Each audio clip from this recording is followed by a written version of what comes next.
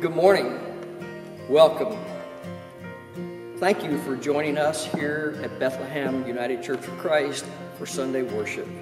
I want you to know that no matter who you are or where you are on life's journey, you are welcome here right now. You know, I think we are all wiped out. We're tired. We've been home with children. Our college students have had to leave school to come back home. Our students have missed graduations. Parents are worn out from working from home and balancing so much. We haven't been able to go do things like meet our families, meet our friends, gather at a restaurant, hug a friend. And I think it's wearing on us. I think we're tired. Well, I want you to know that that is okay. You can bring all of that with you here today. You don't have to make yourself feel like it's all okay. But we come together to worship our God, who is walking with us and loves us exactly as we are, with all of our worries and anxieties and gifts. And that we bring all of those here today to this place of worship, trusting that God has a word for us, that God has hope for us, and that God will guide us through the other side of this. And God is working through you and through all of us. Let's go worship our God.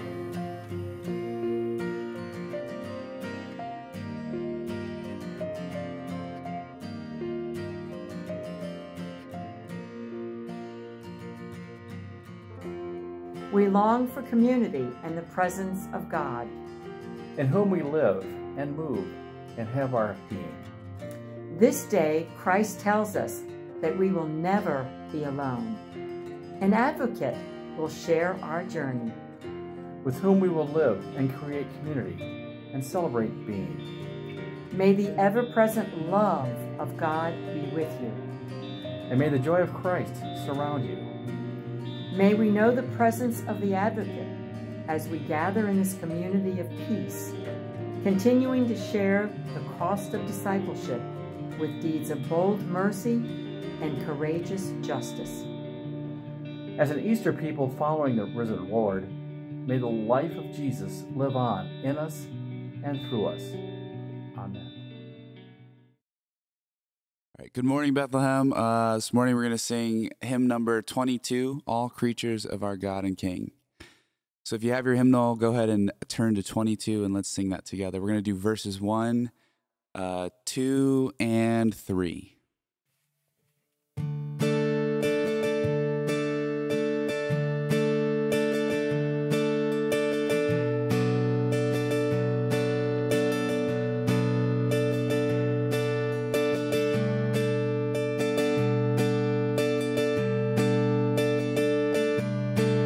All creatures of our God and King,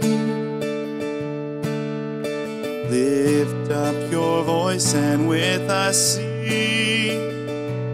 Hallelujah, hallelujah.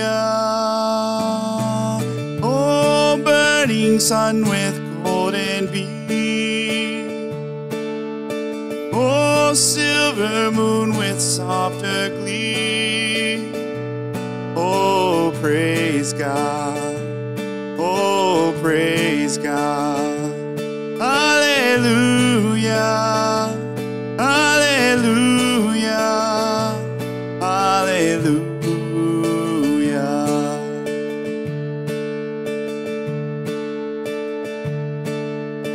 Oh, rushing wind with voice so strong, you clouds that sail in heaven along. Oh, praise God. Hallelujah. Oh, rising morning, praise, rejoice. You lights of evening, find a voice. Oh, praise God. Oh, praise God. Hallelujah. Hallelujah.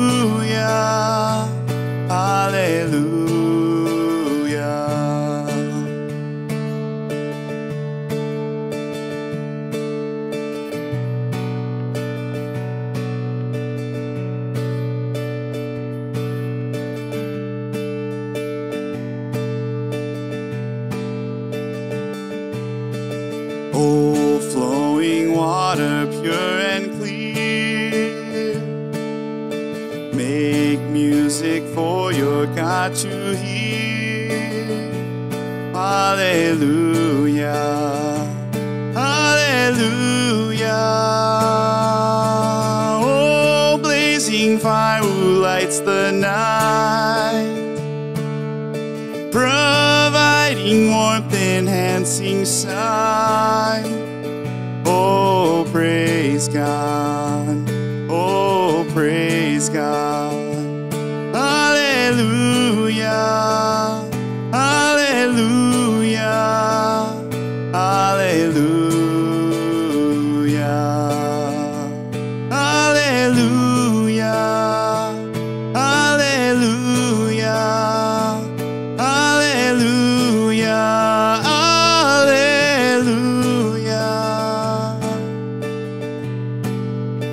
Oh, blazing fire. Oh, blazing fire who lights the night, providing warmth, enhancing sight. Oh, praise God. Oh, praise God. Hallelujah. Hallelujah. Hallelujah.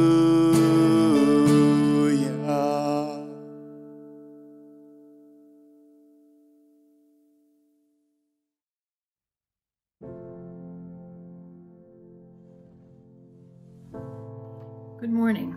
Please pray with me. Still speaking God, we have come here today for many reasons, each with our own story. May these reasons and stories be immersed in your sacred story, finding ourselves caught up in the drama and beauty of Jesus' teachings, life, and ministry. Through your Holy Spirit, enable us to move boldly into the future and to fulfill the hope of love that Jesus taught us and lived. Now hear this call to confession. It is written in Matthew 6, verses 14 and 15. In prayer, there is a connection between what God does and what we do. You cannot receive forgiveness from God without forgiving others. If you refuse to do your part, you cut yourself off from receiving God's part. Let us go to God in confidence to be forgiven and forgive others. Please join me in prayer.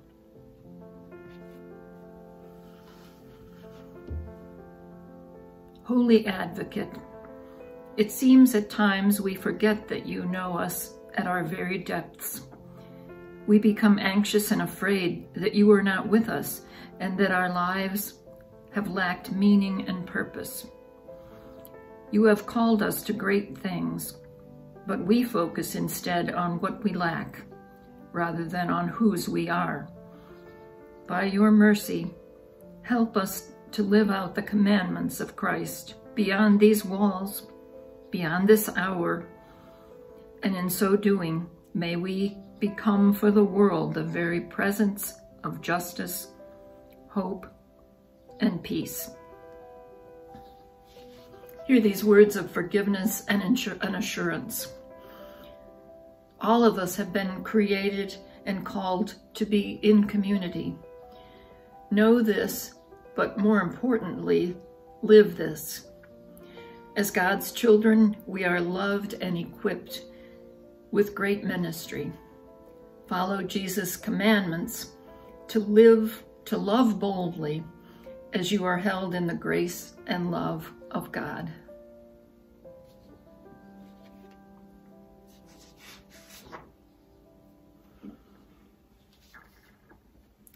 Please join with us now in the prayer that Jesus taught us in a way which is most familiar to you. Our God, who art in heaven, hallowed be thy name. Thy kingdom come, thy will be done, on earth as it is in heaven. Give us this day our daily bread, and forgive us our debts as we forgive our debtors. And lead us not into temptation, but deliver us from evil. For thine is the kingdom, and the power, and the glory forever. Amen.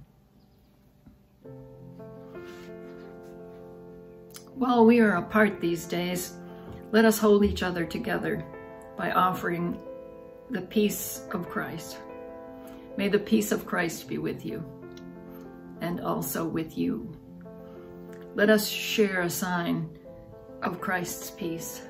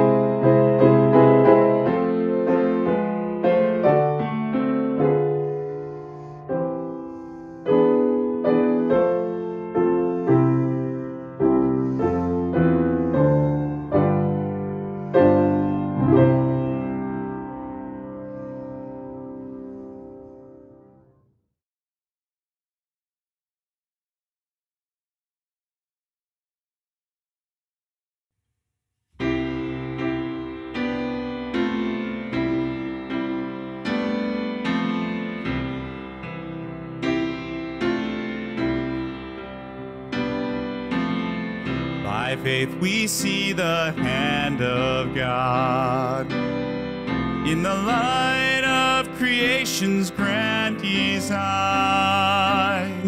in the lives of those who prove his faithfulness, who walk by faith and not by sight.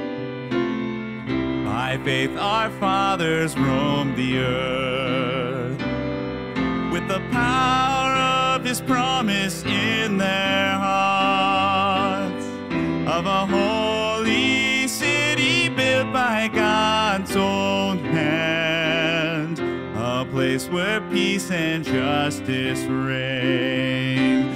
We will stand as children of the promise. We will fix our eyes on him, our soul's reward, till the race is finished and the work is done. We'll walk by faith and not by sight.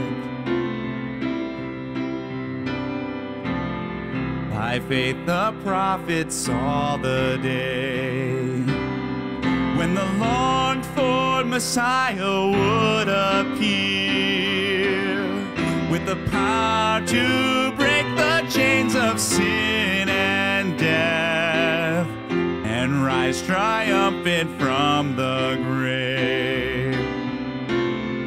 By faith the church was called to go in the power of the Spirit to the lost, to deliver captives and to preach good news in every corner of the earth.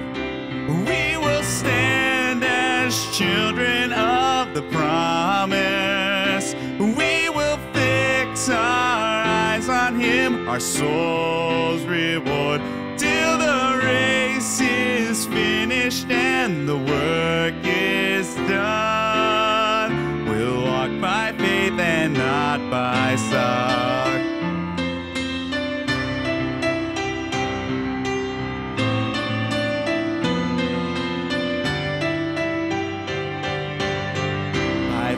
this mountain shall be moved. And the power of the gospel shall prevail. For we know in Christ all things are possible for all who call upon his name. We will stand as children of the promise. We will fix our eyes on him, our soul's reward, till the race is finished and the work is done. We'll walk by faith and not by sight. Oh, we will stand as children of the promise. We will fix our eyes on him, our soul's reward, till the race is finished and the work is done. We'll walk by faith and not by sight. We'll walk by faith and not by sight.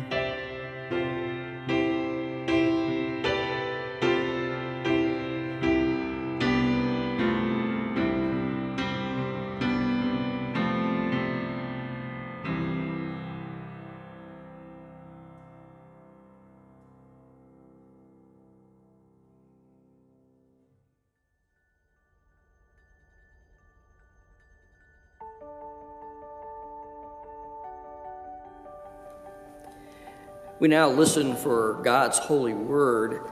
We have two scriptures today, and you'll see them as well on your screen. You also may choose to use your own Bible and even make notes as you hear the scripture. I invite you to listen for a word or a phrase or a question that comes to mind, and just trust that, because that's the Holy Spirit speaking to you personally about what message might be there. So let us now hear from God's holy word from 1 Peter chapter 3, verses 13 through 22. If with heart and soul you are doing good, do you think you can be stopped? Even if you suffer for it, you're still better off. Do not give the opposition a second thought. Through thick and thin, keep your hearts at attention, in adoration before Christ, your Master. Be ready to speak up and tell anyone who asks why you're living the way you are, and always with the utmost courtesy. Keep a clear conscience before God, so that when people throw mud at you, none of it will stick.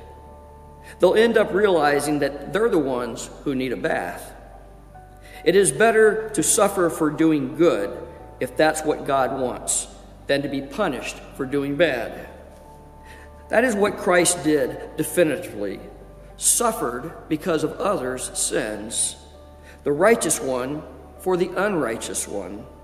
He went through it all, was put to death, and then made alive to bring us to God. Christ went and proclaimed God's salvation to earlier generations who ended up in the prison of judgment because they would not listen. You know, even though God waited patiently all the days that Noah built his ship, only a few were saved, 8 to be exact, saved from the water by water. The waters of baptism do that for you, not by washing away dirt from your skin, but by presenting you through Jesus' resurrection before God with a clear conscience. Jesus has the last word on everything and everyone. From angels to armies, he is standing right alongside God, and what he says goes. We now hear from the letter to the Hebrews, chapter 11, verses 1 through 3, and then we will jump over to 7 through 9. And this is about faith in what we cannot yet see. This scripture is like a hall of fame of people of faith in our Bible, and here they are lifted up. The fundamental fact of existence is that trust in God, this faith, is the firm foundation under everything that makes life worth living. It is our handle on what we cannot see. The act of faith is what distinguished our ancestors, set them above the crowd. By faith, we see the world called into existence by God's word. What we see, created, but by what we do not see. It is impossible to please God apart from faith. And why? Because anyone who wants to approach God must both believe that God exists and that he cares enough to respond to those who seek him. By faith, Noah built a ship in the middle of dry land. He was warned about something he could not yet see and acted on what he was told. The result? His family was saved. His act of faith drew a sharp line between the evil of the unbelieving world and the rightness of the believing world. As a result, Noah became intimate with God. This is the word of God for the people of God. Thanks be to God.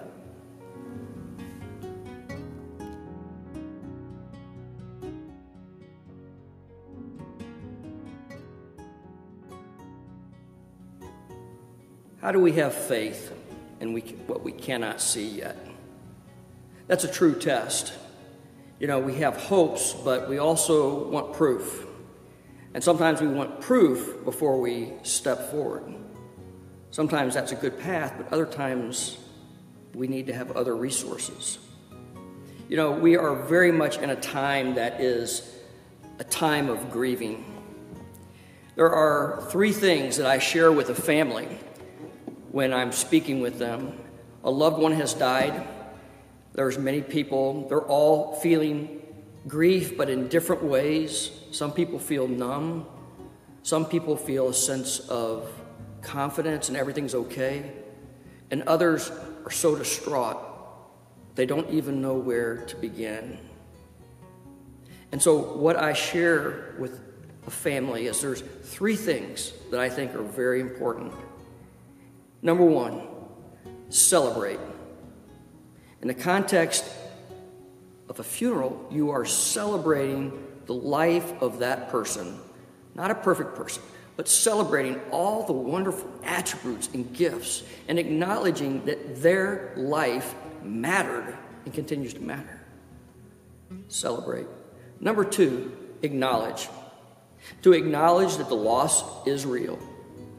To be able to heal, we have to be able to acknowledge what we are going through is real, and at the same time try to wrap our minds around what does this loss mean. We know that the future will be different. The future will be different. It will not be the same. So the 3rd thing we do is to claim the promises that God makes to each one of us. We celebrate, we acknowledge, and we claim. And what do we claim? We claim that God is with us. God will never abandon us. That even in the midst of times like this, it is not proof of the absence of God, but proof that we are not walking alone. That God promises us that this life is not all there is. And that in this life, God walks with us. We're all walking through pain, but it makes a huge difference to know you're not walking alone.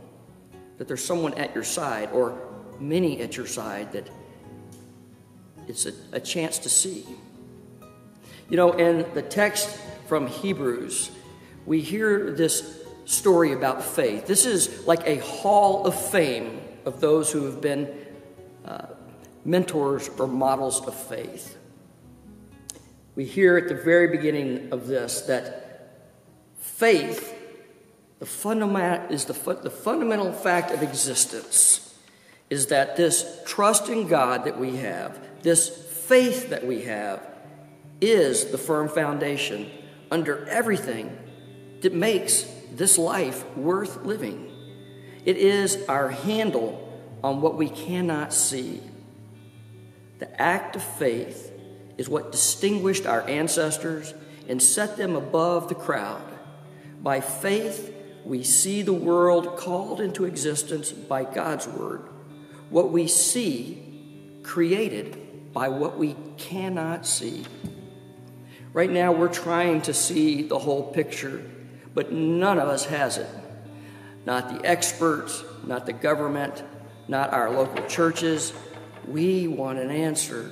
We want a product, and yet it is not here yet. We understand where we have challenges. We're still figuring out where our resources and our strengths are. And we're going to need to turn to God to help us put those together and cover the gap.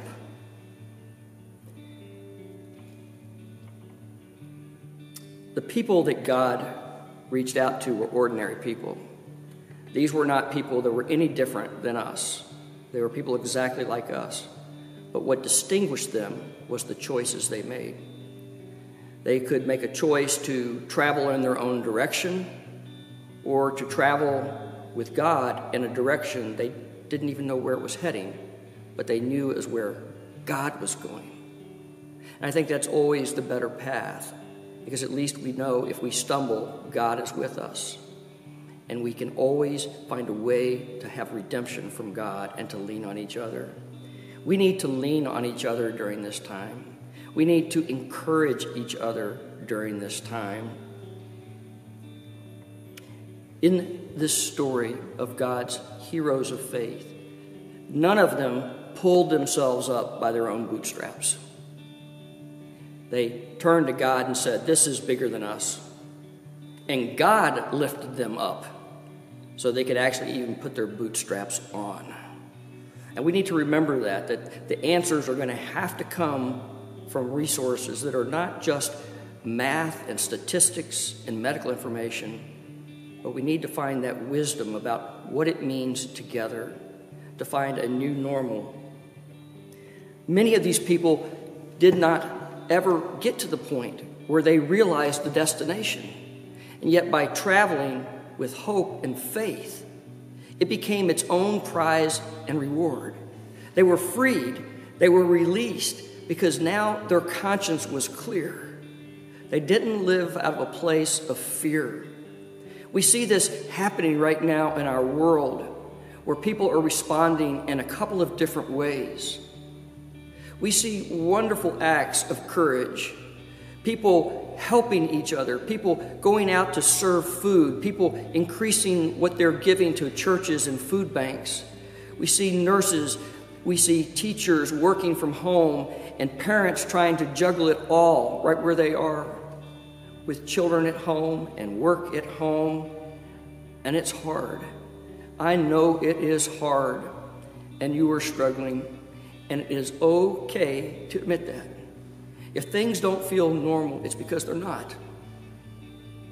To be completely unaffected by something that's unnormal, that's not normal.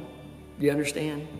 To be in an unnormal situation and to be thrown off is a normal response for anyone who is in a time of crisis. We emerge from a place where we're in shock, where it doesn't feel quite real, to feeling suddenly the weight of this and understanding the implications of how it's going to be different. And at some point, though, we move on. We do not get rid of the pain, but we find that the intensity lessens, and we find new ways of living that honors the past, but still sees what is going on now and the new thing that God is doing. I had an interesting email conversation with a friend from my past church, and he was saying that he was really worn out, that he had been putting things on Facebook about we should live more in harmony, that we should love each other, that it's not normal to see people with AR-15s or Confederate flags on our state capitol. That is not normal. But we're not in normal times. And we have a choice of the path. We can choose to be afraid, to become our lesser selves, or we can be those people who are looking to be agents of healing and concerned about each other, every person's health, every person's freedom. We need to choose how we're going to do that. Things aren't normal, and in fact, I invite you, if you would like to, in the comments, if you're watching on Facebook, to write in there, if you feel comfortable, what is the hardest thing for you right now? What aspect of this are you struggling with? And where are you finding a new sense of hope? It's not all one way or the other, but they're mixed together, and it always is that way in this journey with God. I was watching the news yesterday, and I was impressed by a story I saw. Dr. Fauci, who you know has been on the news so much, is our top medical expert, was taking time to be at a conference with children, with teenagers, and to answer their questions, to understand this situation better.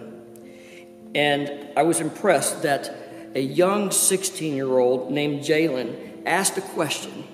And her question was this. She said, is this ever going to end?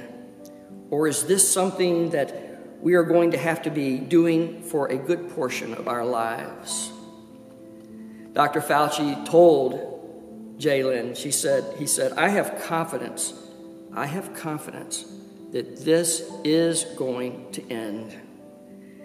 He continued and said, I do not think it's going to go away completely, but we are working on a vaccine, and I believe that when we have enough baseline immunity in the community, that this is something you are not going to have to worry about for the rest of your life. That is encouraging news.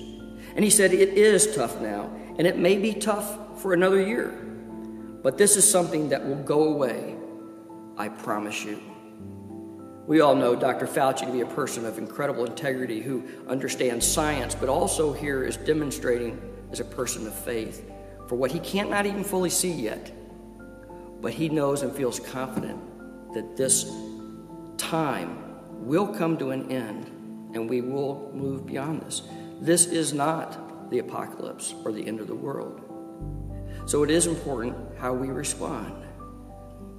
How do we travel in faith during this journey? You know, one of the things we heard in the Peter text that we hear again in Hebrews is that some of the people that God called were asked to do things that seemed so impossible.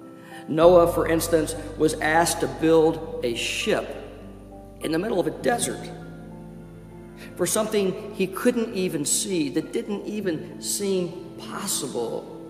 And through this, he was saved. Everyone else was offered, but they were the only ones who got on the boat.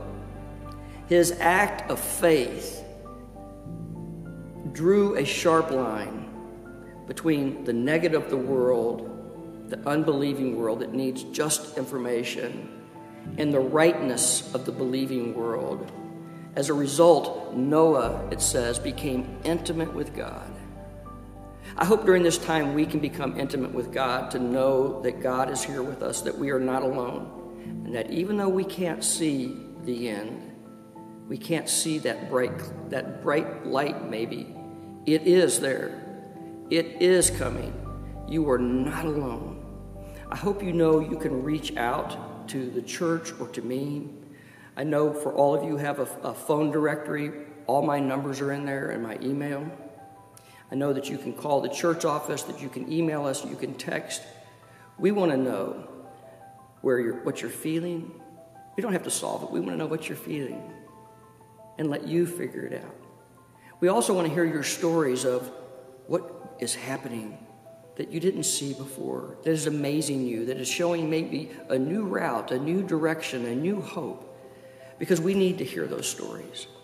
We need to hear those stories from you. And so I invite you to share those, and I invite you to embrace the fact that God is with us, God is moving us through this time, and that hope is always a hope. We don't see it, but it's a hope. But it is faith that God will complete it and do it that takes us there. We will get there. Let us travel in love. Let us travel with hope.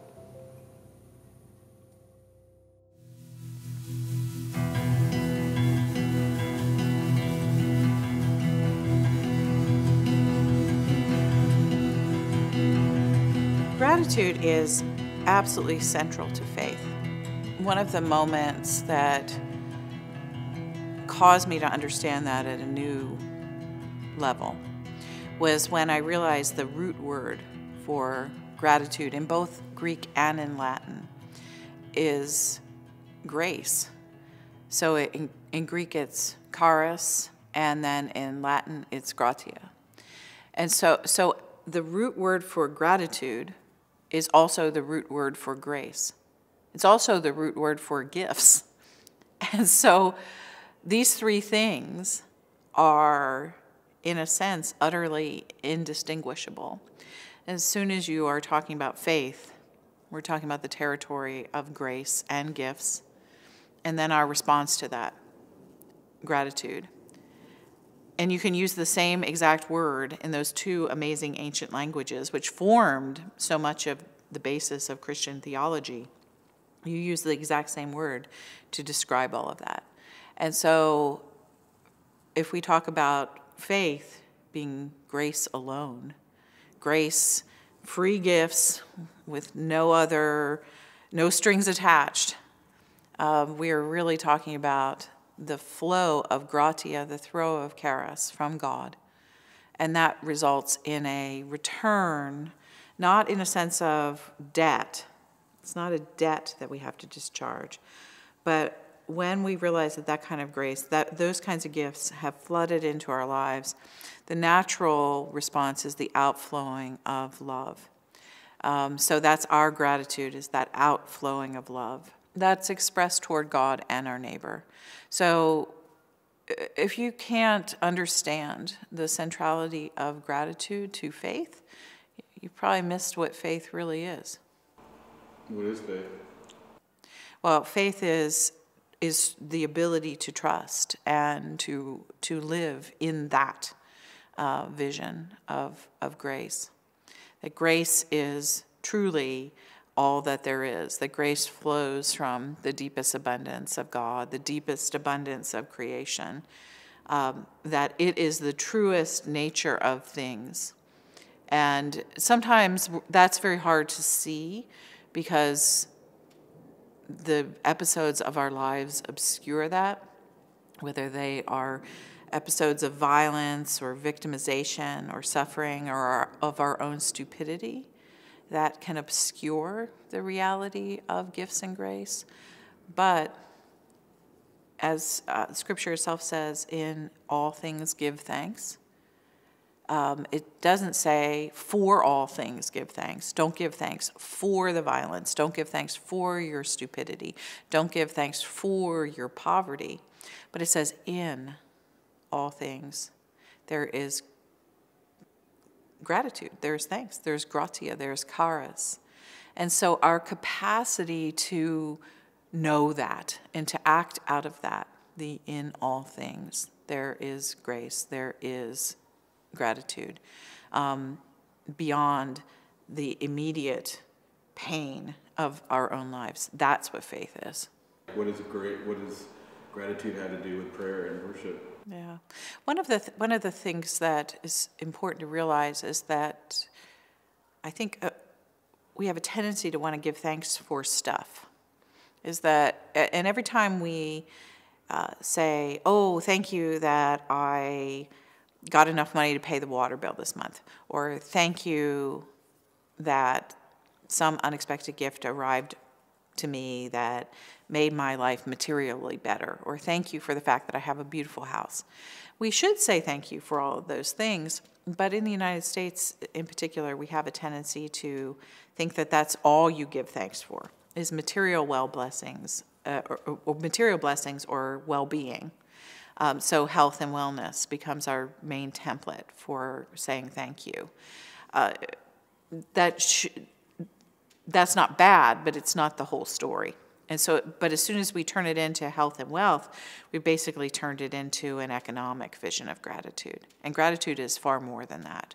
Gratitude is a disposition of our connection to one another, of our stewardship for the good gifts of the earth, of our ability to care and to give away gifts of our own lives. And so it's gratitude sometimes arrives on our doorstep as an economic blessing, but it should immediately take us it should take us as we grow through life to a place of far more depth than that, and realize that gifts are more than just money or health. Gifts are all kinds of things, and that those gifts show up and do cause our lives to be blessed, and we are called to pass them on to other people. You know, they can be as little as a smile or a nod on a day that you're feeling bad. That's a gift too, and there's nothing economic about it. And so being able to recognize what our gifts on any given day of our lives, and to feel the connection that those gifts provide for us is truly a good way to live.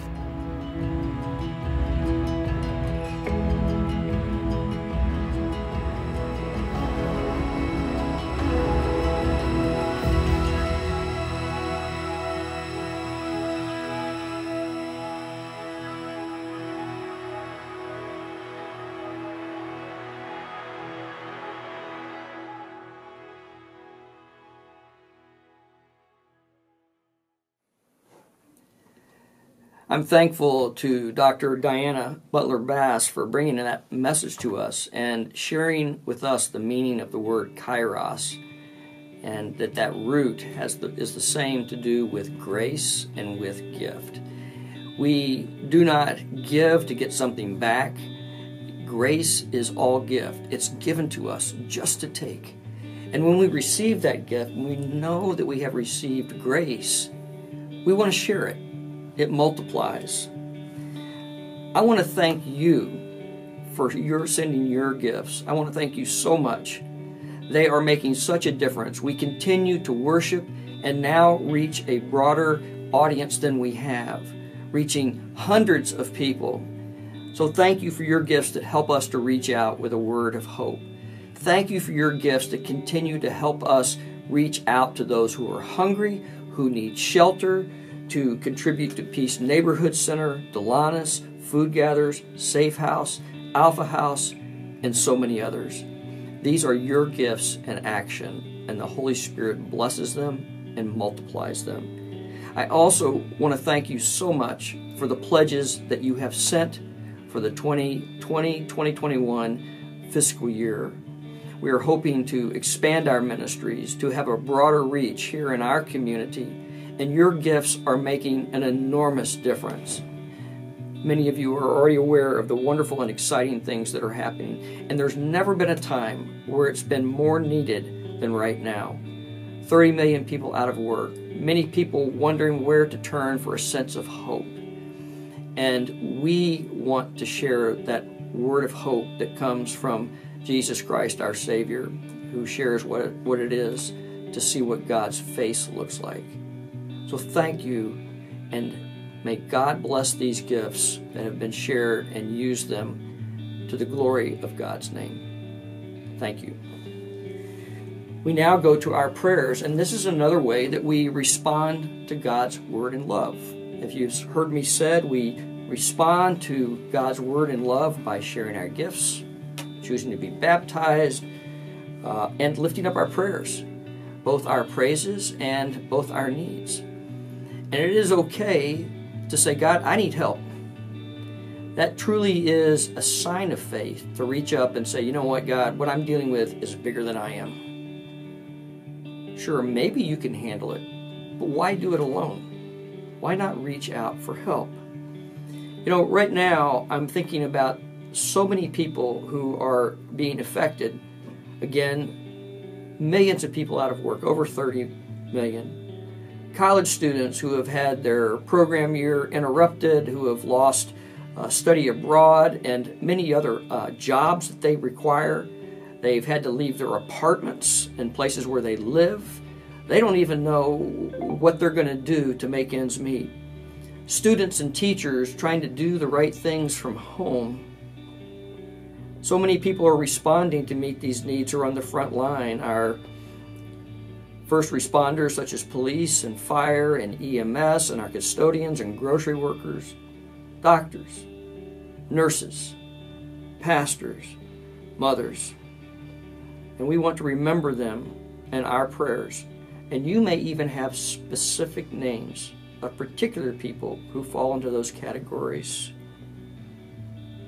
Would you join me in prayer? And as we go into prayer, you are welcome to, and you're invited to please share your prayer request right in the comments that you'll see them streaming. Please include information that you know would be okay to share. And we look forward to receiving those and sharing them again next week. Let us take a few breaths and let us go to God in prayer.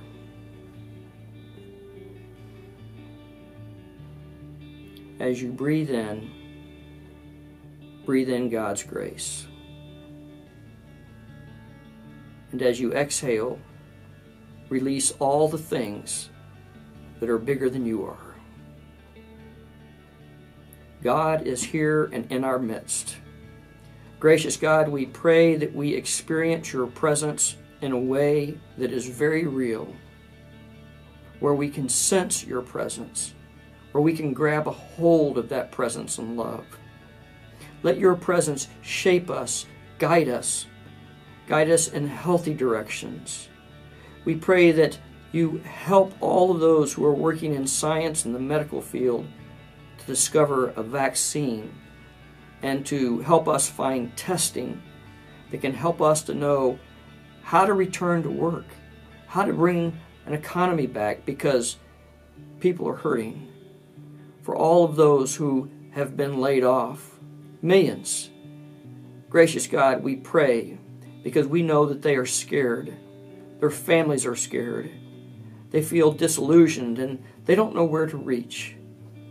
We pray that we will all work together as Christians to find practical ways to help. But we also pray, God, that each of these people experiences your love through many places, including us.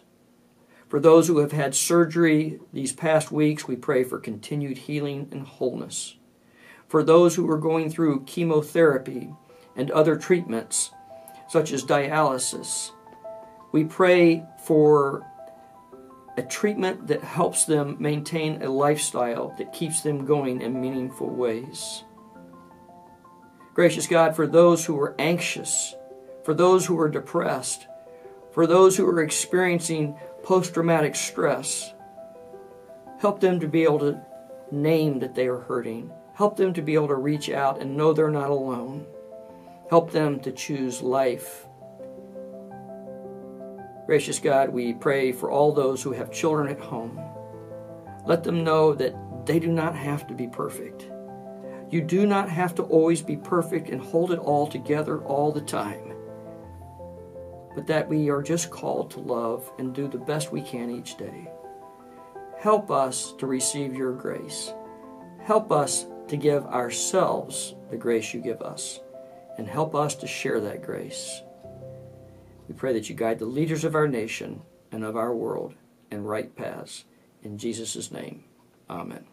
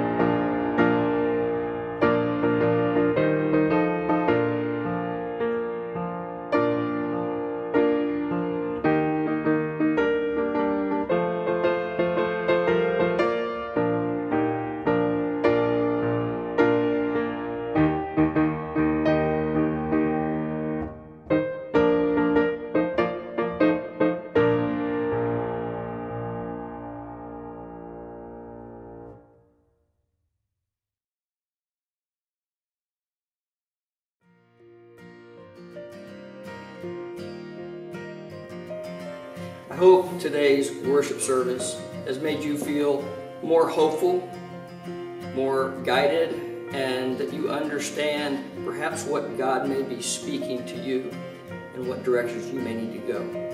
If you ever need anything, you can contact the church. You can also go to our webpage and you can look up Bethlehem UCC in Ann Arbor or www.bethlehem-ucc.org, and there you can find out what all is happening this week and in the future in our community.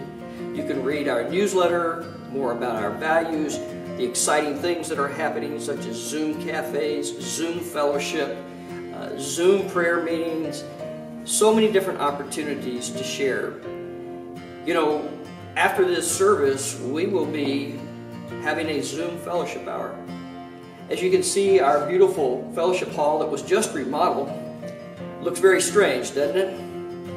Normally, right now, we would see tables across this room filled with people sitting in chairs, drinking coffee, eating refreshments. I miss that, and I know you too. So I invite you to come for a fellowship time on Zoom where we can talk with each other, and you can make that pot of coffee at home or have that bagel or refreshment, and we can talk together. I hope that with this benediction you will feel blessed, and that's what a benediction is, a blessing. And so this blessing is for you, for all of us. May God always guide you.